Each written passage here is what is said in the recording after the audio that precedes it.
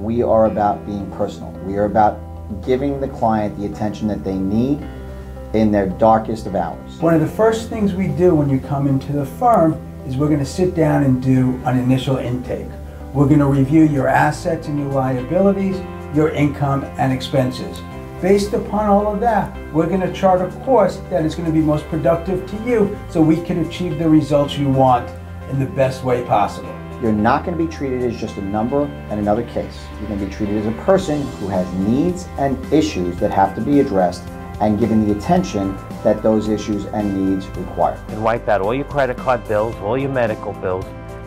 Keep your car, keep your house as long as you pay your mortgage.